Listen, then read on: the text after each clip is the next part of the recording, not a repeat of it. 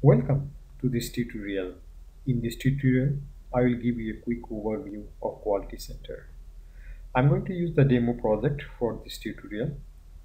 Okay, then let's log into the demo project.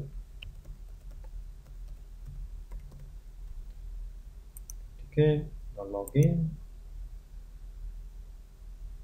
Okay, now we are in the demo project.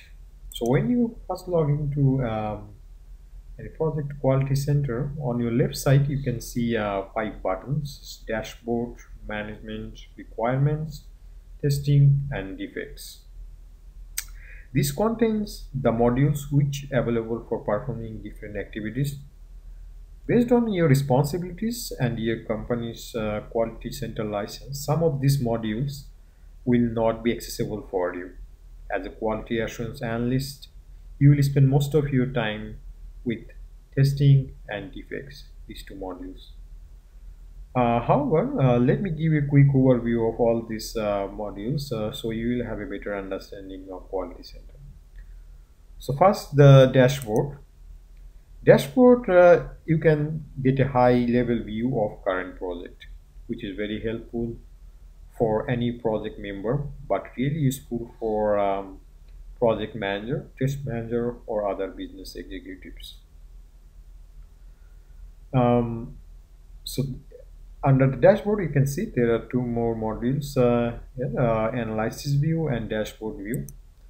Analysis view, you can create graphs and reports in analysis view. Dashboard view, you can create dashboard pages in which you can view multiple graphs in a single display. Management is mostly used by the test manager to define the releases and cycles and the libraries. Under the management, as you can see, there are two more modules available under management: releases.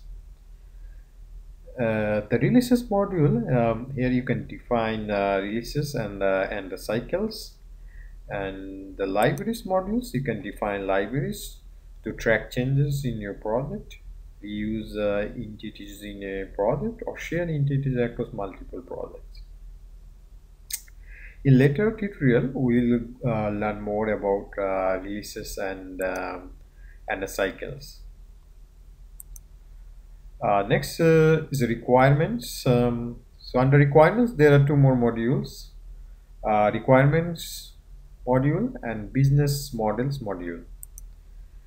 So the requirements module is mostly used by the business analysts to define business requirements of the software.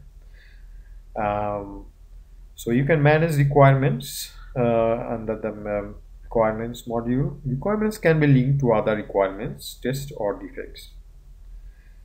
Business models module, here you can import business process models and test the quality of the models and their components. Testing. This testing module where the quality assurance analysts they're going to use spend most of their time here.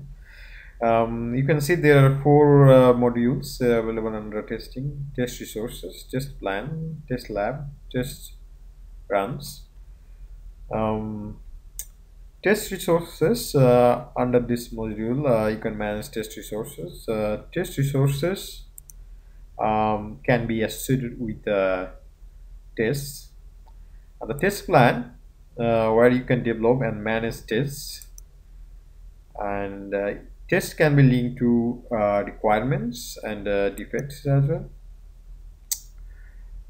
Test lab, you can manage and run tests from test lab. After running test labs, you can analyze your test results from here. And the last one is test runs. These modules, here you can view the results of executed tests. In earlier version of Quality Center, these test runs, this module was in the test lab, but as you can see in version 12, it is now a separate module. In the later tutorials, you will learn more about test plans and test lab. And the last module here is defects, which is another important module for quality assurance analyst or other project member. Uh, Under this defects module, you can add defects, determine repair priorities for defect, repair new defects, or you can analyze the defect data. Again, in the later tutorials, you will learn more about this defect module. With this, we come to the end of this tutorial. Thank you for watching. I hope you enjoyed this tutorial.